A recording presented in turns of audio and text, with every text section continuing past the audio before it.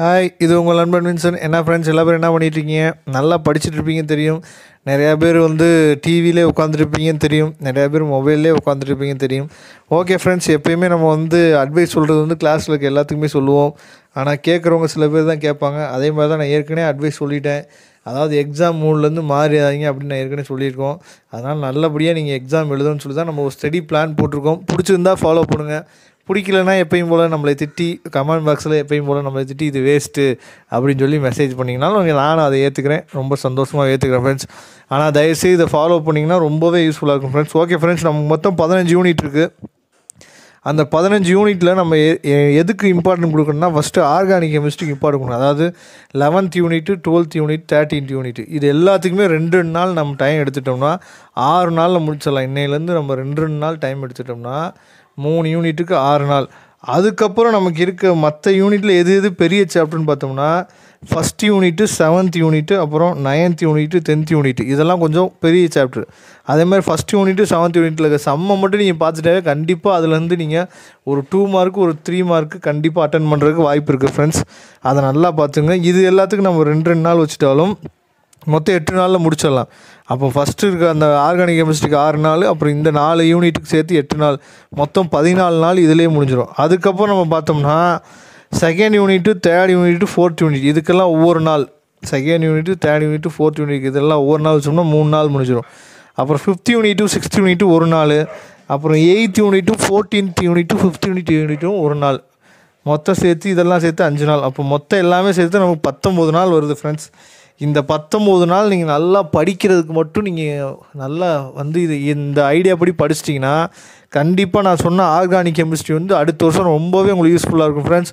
அதே மாதிரி 11th நீங்கள் படிக்கிறது தான் நீட் எக்ஸாம் ப்ரிப்பேர் பண்ணுறவங்களுக்கு 11th ரொம்பவே யூஸ்ஃபுல்லாக இருக்கும். நான் இன்றைக்கி நீட் எக்ஸாம் பற்றி கரியர் கைடன்ஸ் வீடியோ போட போகிறேன். அதையும் நீங்கள் பாருங்கள். கெரியர் கைடன்ஸ் 12th முடித்தவங்களுக்கு தானே, நம்ம எதுக்கு பார்க்கணும் அப்படின்னு நினைக்காதீங்க. நீங்களும் பாருங்கள், உங்களுக்கு ஒரு ஐடியா கிடைக்கும். அதில் கெமிஸ்ட்ரிக்கோட முக்கியத்துவம் உங்களுக்கு தெரியும். இன்றைக்கி நம்ம போட போகிறோம், அதை பாருங்கள். ஓகே, இப்போ 19 நாளில் நீங்கள் படித்து முடிச்சிட்டிங்கன்னா மீதி ஒரு 2 நாள் இருக்குதுன்னு வச்சுக்கோம். உங்களுக்கு 21 நாளுங்கிறது உடனே ஏப்ரல் 15ஆம் தேதி உங்களுக்கு எக்ஸாம் வைக்க போகிறது கிடையாது. அதுலேருந்து ஒரு 2-3 நாள் தள்ளி தான் வைப்பாங்க. அப்படிங்கிறப்போ ஒரு 24 நாள் 25 நாள் உங்களுக்கு கிடைக்கும் எக்ஸாமுக்கு கண்டிப்பாக.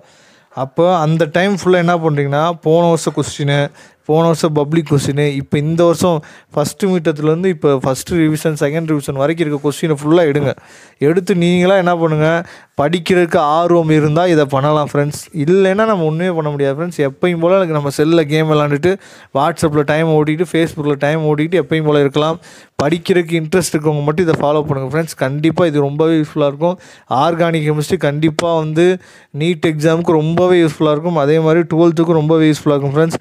அதனால் பழைய கொஸ்டினை ஃபுல்லாக எடுத்து ஒரு தடவை என்ன பண்ணுங்கள், நல்லா டெஸ்ட் எழுதுங்க. அதில் இருக்க சம்மை ஃபுல்லாக நீங்கள் போட்டு பாருங்கள். கண்டிப்பாக இந்த லீவ் உங்களுக்கு ரொம்பவே, அதாவது கெமிஸ்ட்ரி எக்ஸாம் நல்லபடியாக நீங்கள் மார்க் அதிகமாக ஸ்கோர் பண்ணுறதுக்கு கண்டிப்பாக உங்களுக்கு ஈஸியாக இருக்கும். அதே மாதிரி ஸ்டூடெண்ட்ஸ் யாரும் வெளியே போகாதீங்க. வெளியே போகாமல் நல்லபடியாக வீட்டிலேயே சேஃபாக இருங்க. இந்த வைரஸோட தாக்கம் நிறைய பேர்த்துக்கு புரியாமல் வெளியே போயிட்டுருக்காங்க. உங்கள் பேரண்ட்ஸ் வெளியே போனாலும் அவங்கள வெளியே போக வேணான்னு சொல்லி நமக்கு என்ன பண்ணுங்கள், கொஞ்சம் அவங்கள தடுத்து வைங்க. அது வரைக்கும் ரொம்ப உங்களுக்கு எல்லாத்துக்கும் சேஃபாக இருங்க. நல்லபடியாக படிங்க. இந்த ஸ்டடி பிளான் உங்களுக்கு பிடிச்சிருந்துச்சுன்னா உங்கள் ஃப்ரெண்ட்ஸ் எல்லாத்துக்கும் ஷேர் பண்ணுங்கள். நம்ம சேனலுக்கு இப்போ தான் நீங்கள் ஃபஸ்ட்டு வியூவர் இருந்தீங்கன்னா நம்ம சேனலை இன்னும் சப்ஸ்கிரைப் பண்ணுங்கள். நம்ம சேனலில் நிறையா வீடியோ போட போகிறோம். கெரியர் கைடன்ஸ் வீடியோவை நீங்களும் ஃபாலோ பண்ணுங்கள். உங்களுக்கும் அது யூஸ்ஃபுல்லாக இருக்கும். ஓகே ஃப்ரெண்ட்ஸ், நெக்ஸ்ட் வீடியோவில் பார்க்கும் வரை உங்களிடம் விடைபெறுவது உங்கள் நண்பன் வின்சென்ட்.